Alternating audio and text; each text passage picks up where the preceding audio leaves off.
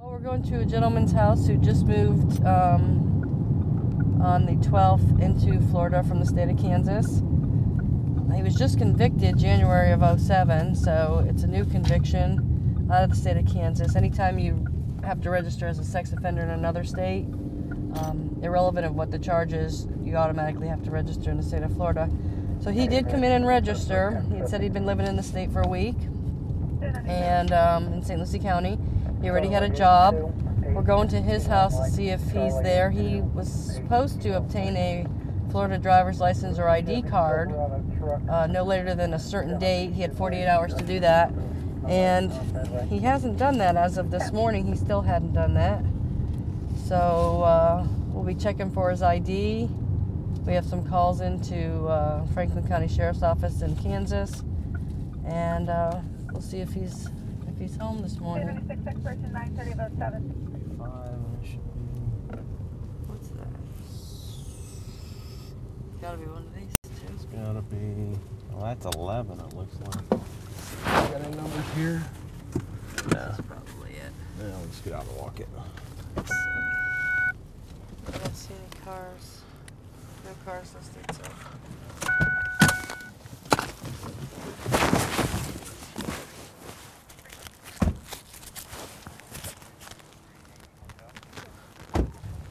$5,007 and 17. This is 9.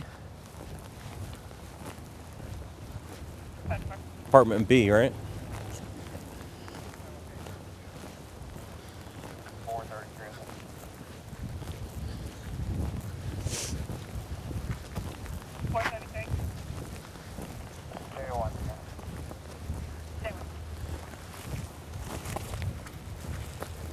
Watch your step.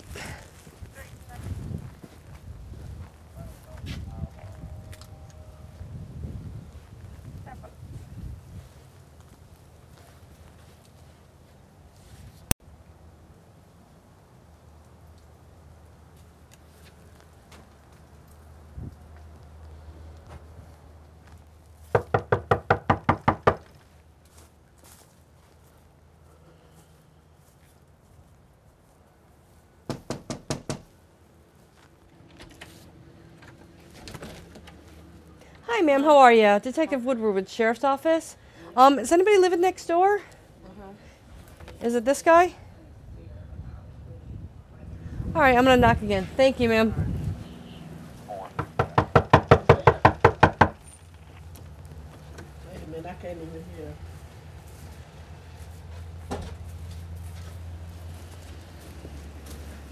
Says she's pregnant.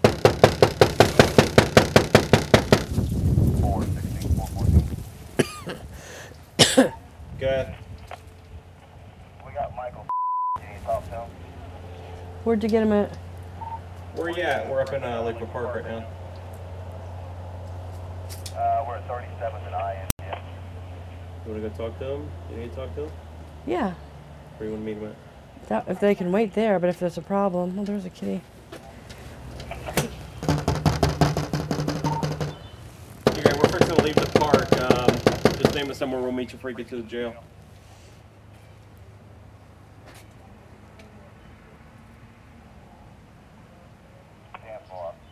We'll meet you fly today. Okay, sounds good. Thanks. Okay. That was a good day. Another one. One of our warrant units just found one of our sex offenders that the partner got a warrant for. So go interview him, see what his story is, and he'll be going to jail.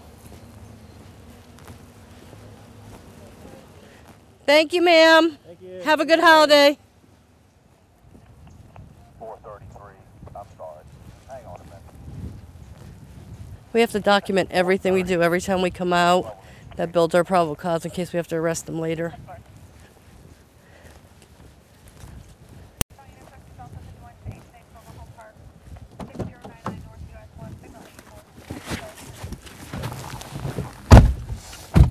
Okay, well, where we're heading, we're gonna meet with the warrants detectives.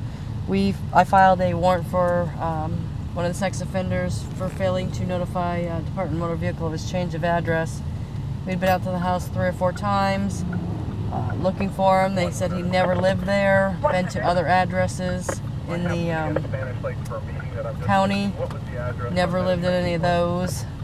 So I filed the warrant, got a $25,000 bond, and gave the warrant to our warrants guys, and they just located him, so that's where we're going right now, so I can go talk to him and find out where he actually is really living. That's behind you. He's a relatively new guy to St. Lucie County. His first reaction with us is he's getting arrested. Unfortunately for them, we don't have time to give everybody 2 and 3 chances. We're pretty much at a 0 tolerance. There's a lot of requirements, and there's a lot of sex offenders. Hey, pasa, guys. Hi, Michael. I'm Detective Woodward. This is Detective Barton. I don't understand why I'm being arrested. All right, sir, I'm going to read you a Miranda warning, okay? Since you're under arrest, I have to read this to you, okay? You have the right to remain silent. Anything you say can and will be used against you in a court of law. You have the right to talk to a lawyer and have him/her present with you before and while you're being questioned. If you cannot afford to hire a lawyer, one will be appointed to represent you before any questioning if you wish. You can decide at any time to exercise these rights, not answer any questions or make any statements. Okay, do you understand each of these rights I've explained to you? I'm going to jail. Do you understand all the rights I've explained to you? I heard what you just said. Okay, do you want to talk to us about why you're going to jail? I don't understand why I'm going to jail, though. I ain't failed to register or none of that. Where are you living? I gave them my address. You can call Rock Road down. I gave them my address. What is the address? 1600. What's the address? 1600. 1600 North. When'd you move there? I just moved yesterday. Okay. Where you been? I've just been in and out trying to find somewhere, because me and the girl been arguing, man. But you haven't been at the old address, right? I have been there, but you know what I'm saying, just in and out. That's You're not living there. We have statements saying that you're not. So this is what you need to do. You're going to jail. There is a bond. What's the bond? But when you leave, it's $50,000. No, $25,000. $25,000, right, guys? $25,000. $25,000 bond. Head on then so I can try Sure. to call somebody. Sure. It don't make no sense to keep you right here. All right, we're all set. Thank you so much. Anytime, Sue. Thank you. Anytime. Thank you. Anytime. Let's do. Let But he me still insists he's living there, and there's nobody at that house that says he lives there. There's nobody in none of the neighbors. They don't realize that we know the answers to all the questions before we go ask. So we know he's not there. It's a good case, and he's angry because he's not going to be able to make the $25,000 bond.